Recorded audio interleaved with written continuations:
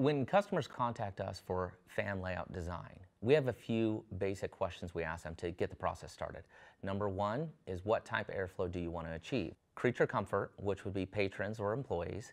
You have distratification, which means that you're just trying to mix the air, and then you have a combination of both. Number two is, what's going to be within the space?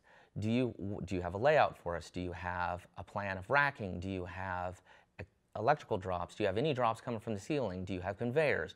Is it the whole building? Is it a specific portion of the building? The third one is, what type of controls do you want? Are you looking at networking controls? Do you want individual controls? Do you want building management controls? It's all a variety based on what the actual customer wants.